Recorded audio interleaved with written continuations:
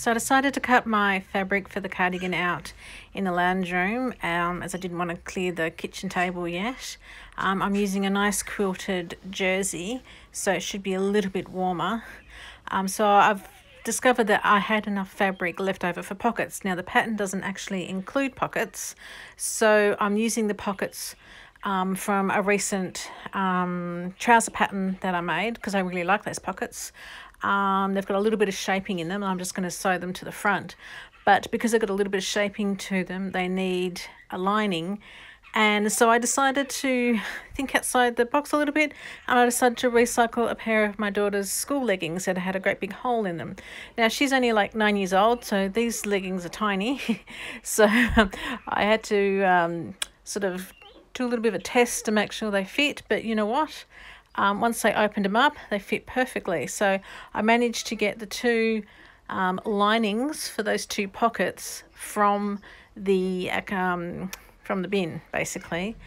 These were going to be sent away to clothes like recycler, where they shred all the clothes and make other things out of it. So I'm recycling it at home. So actually I'm surprised that they worked, mainly because she's so tiny.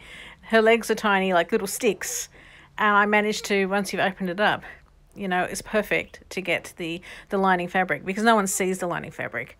I was actually going to use something bright, but then I had some yellow dinosaur fabric left over from something. But it turns out there wasn't enough. So that's a good thing. I've got nice black legging fabric. I've got nice dull, dark, hopefully you won't see it, lining fabric for these pockets. And because they're actually old, the fabric's thin, so they shouldn't put any bulk into it apart from that initial seam. But once I've seamed it and sewn it on, they should be pretty flat, so you probably won't even be able to tell that they're there, which is what I'm hoping for. But anyway, so I'll have nice warm hands because I can't believe the cardigan didn't have pockets. I need pockets. Where do you put your phone in? Where do you put your keys in? Where do you put your little bags in when you go into the shop and you've got to, you know, you need grocery bags. You know, I always take my bags with me, so you need pockets.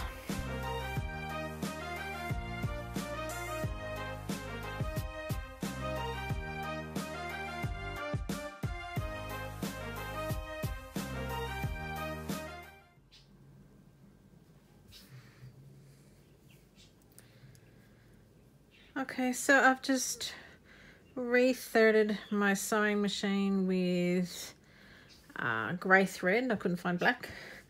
And I'm just putting the pieces face pretty sides together. Tested it out. I quite like seeing the little bit of pop of light colour. I don't know if you can see there. Alright, so let's see how it goes. I've still got the walking foot on from my last project. So we'll see how this goes on this sewing machine. And I'm just going to straight stitch this. Hopefully it doesn't eat it. Are you going to eat it? Yes. I need to put a leader in. Alright, let's try this one again. Let's put a leader in. Alright, trim off the ends.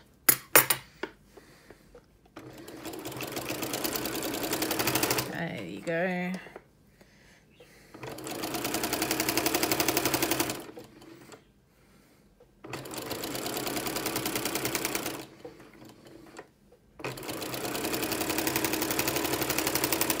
And while I've got that in there, I might do this curve, use that as a leader. In you go, baby. Alright. It's a working.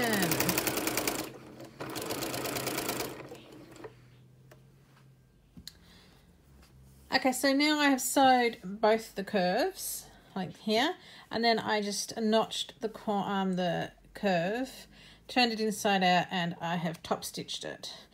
And so where I put my hand in, it's all set to go. But now I have just suddenly realised I'm going to be sewing these to the outside, to the front of my cardigan. They're actually going to be visible, my seams. So I actually am going to have to go through and finish off the complete curve. So I'm going to have to turn them inside out again and sew it all again. Didn't think about this before, but anyway, this is what happens when you do things that are not in the pattern. So anyway, doesn't matter. I shall sew one and test it and see how that works out. So what I'm going to do is I'll leave a gap for turning, and then I'll top stitch it all. Maybe, should I top stitch it all?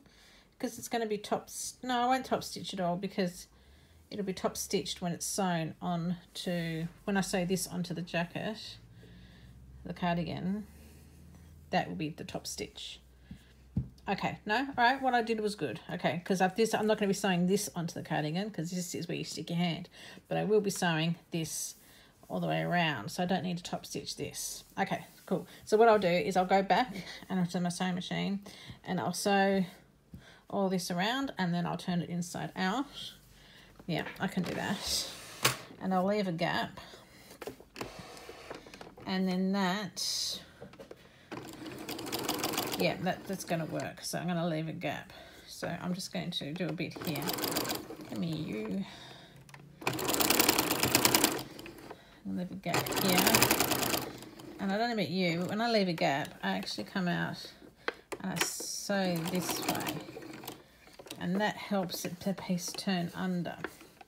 So I'm going to come back down here. Where's my pocket? There.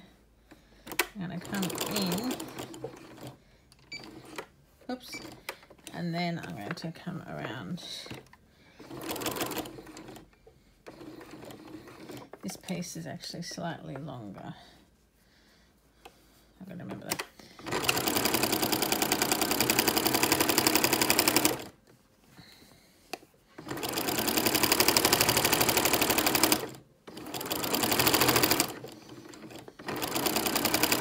It doesn't really matter how bad your stitching is because you're not going to see it. I mean, you just kind of want a nice curve though, because that's what you will see.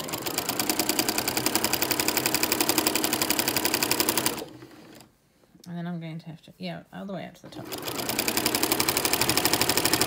I kind of know what I'm doing, but I'm kind of making it up as I go. I have to remember that that goes to about there.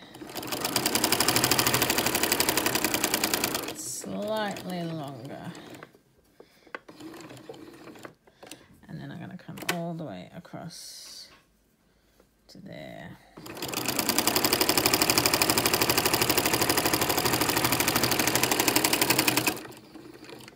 Okay. Where's my leader gone? In you go. Okay. I'm going to try this one first.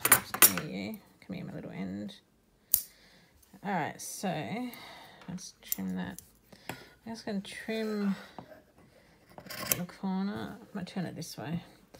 I'm going to cut off some of this excess bulk.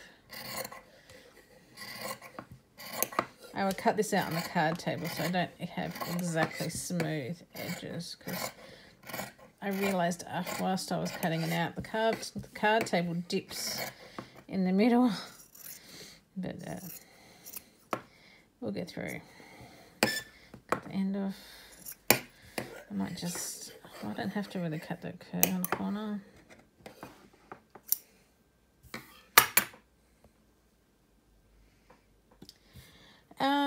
And then we'll turn it out and see what it looks like.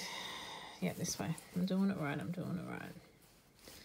Alright, one. Where's the other corner? Two. And then we should just have a pretty piece, like a little bit like an applique.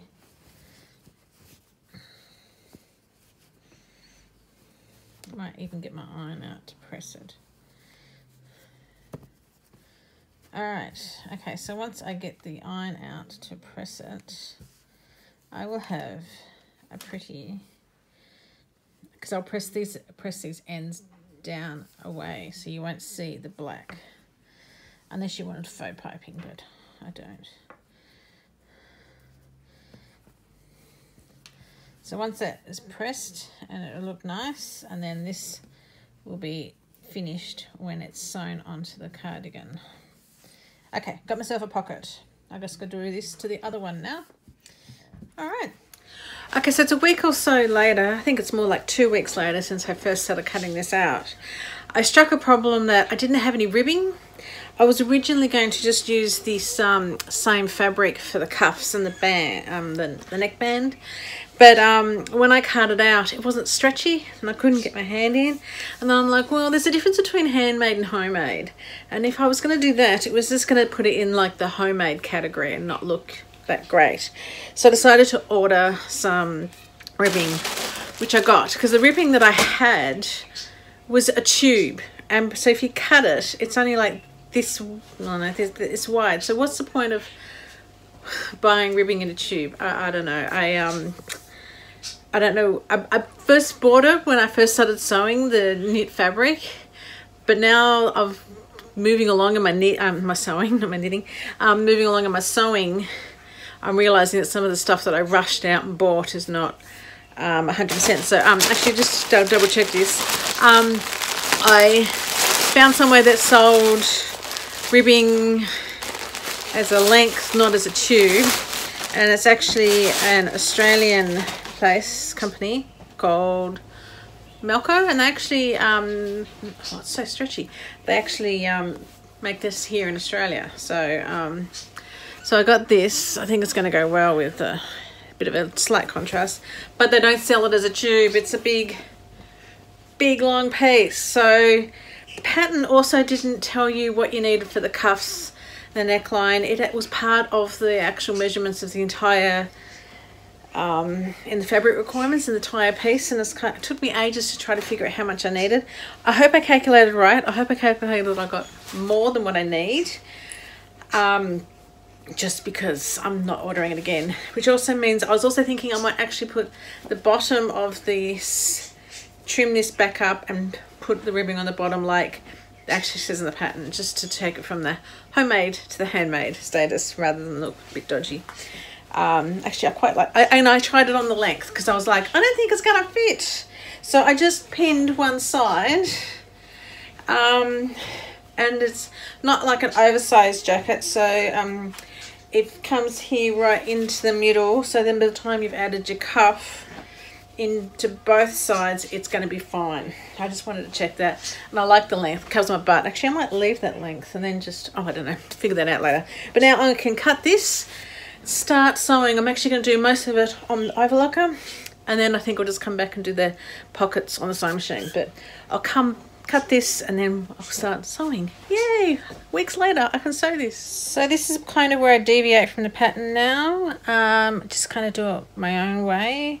So I'm going to do the shoulder seams first, then I'm going to attach the sleeves at the shoulders, and then I'm going to go attach the cuffs, the bottom, and then I'm going to go zoop all the way down the side seams. Makes sense to me as how I do it. But okay, let's have a go.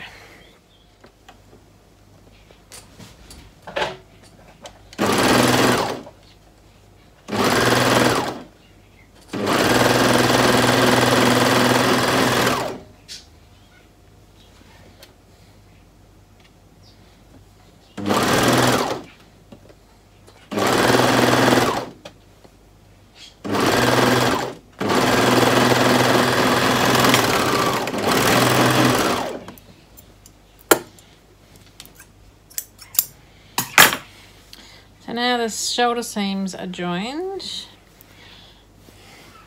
Now I'm going to attach the sleeves to the curves. So we'll do that now. So I'm just going to find the top or the center of the sleeve and mark it.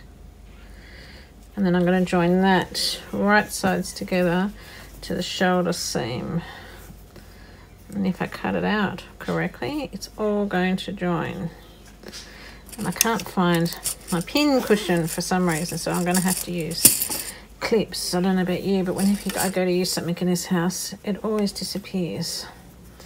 So I'm just going to come around and find the bottom.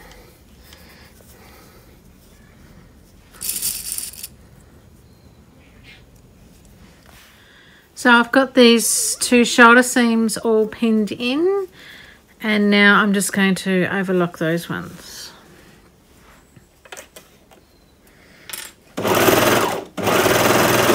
Now these are the cuffs, and because I am not sewing them in the round, I like to do things flat. I'm just going to fold and clip them to the end of the sleeves. So I'll fold one side and then I'll clip it here. And then I'm just going to gently find the middle of both.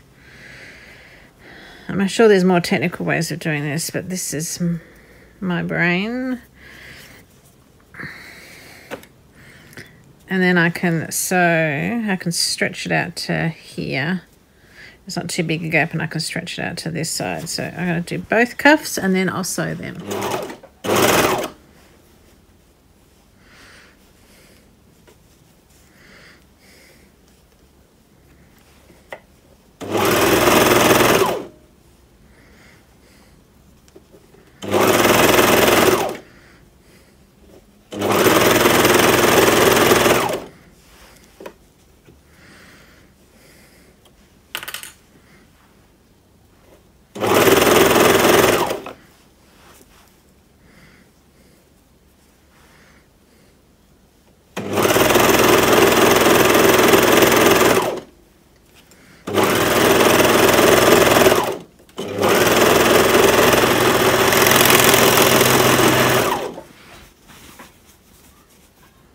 So that was basically the hard part. The way I do it this way because I just find it so much easier. So now I'm just going to match cuff ends together, and then I'm going to join from cuff all the way down to the bottom, and then that's how I like to sew side seams. It may not be professionally finished, but that's how I like it. Well, not that I like it unprofessionally finished. I just find it so much easier to sew. So I'm just going to come in here, match the underarms up before I go back and match the sleeves up. I don't like sewing the tight circles of sleeve cuffs when they're done in the round, and I want to do the majority of this on the overlocker, and this is the easiest way to do that. And easy is quick. And when I have to pick up the school, I go up to the school to pick the kids up from school soon, I want to finish this off, otherwise it's going to be ages again. So this is the bottom. This is the bit that goes around my butt. So we're just going to line that up and then just come back up and match all the seams up. And I'm going to do this for both sides, and then we can overlock that. And then we've just got to do the ribbing on the neck and the bottom.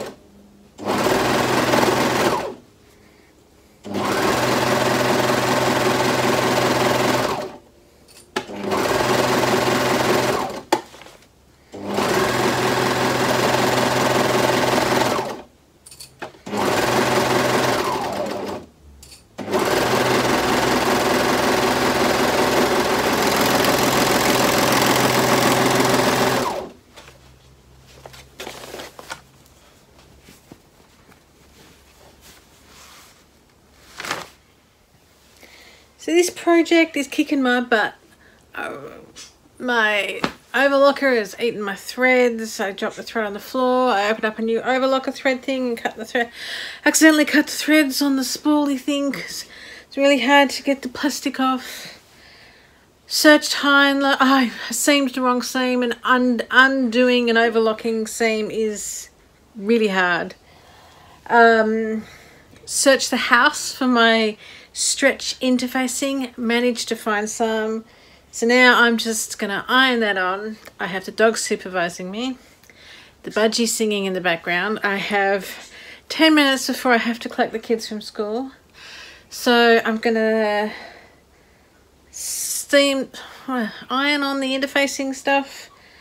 By that time we'll be ready to go get the kids, and then I'm just going to come back and finish it, and then I won't film it because it is so dark outside today, and it has just started raining because that's what normally happens when I have to go and walk and collect my kid from school. That's when it starts to rain. So because it's so dark and gloomy, I'm not going to film anymore today. But what I will do is I will finish this, because all I have to do is the neckline and the waist, which is pretty easy. Well, in theory, it's just a straight line. I've just got 2 more straight lines to do, and I'm going to use poppers down the front, and then come back with a finished product. Yeah, which I'll probably have to change my top because you won't be able to see it because it's grey. So maybe I'll do that tomorrow when it's hopefully lighter. So wish me luck. I'll just go do this ironing now. And the dog has started barking at me. Can you see the dog? She's just there in the background. Hi, Millie. Apparently she has things to say.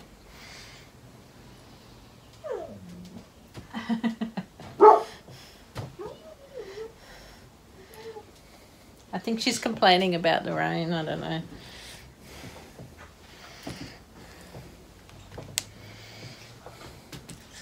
Okay. Now I've done the ironing, now to sew. Oh, actually, collect the kids from school, then sew. It's finished. I love it, I love it, I love it, I love it, I love it. It's so comfortable. I love the pockets. What do you reckon? I'm going to make another one. What colour do you think? So give me a like, subscribe if you want, but I'm going to make another one of these.